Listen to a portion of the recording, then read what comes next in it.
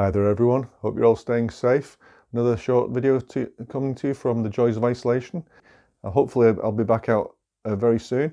I've got a new permission locally, just a couple of miles away. So as soon as I'm able to, I'll be back out there on the rats in this case, and then the rabbits in due course. So this is just me introducing the first of my blogs. I've been asked to do some countrymen's blogs by the guys at John Rothery Wholesalers. I'll put a link to that below. This first one, a few friends had asked me at Grampian Rifle Club at Gark to do a video on seeking a permission, how to get a pest control permission.